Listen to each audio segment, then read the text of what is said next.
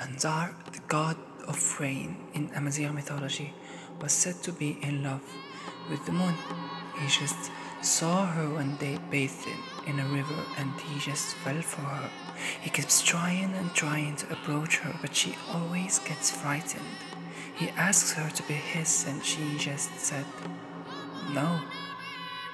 Angry and frustrated, Anzar flew and dried up all the rivers and lakes in the village.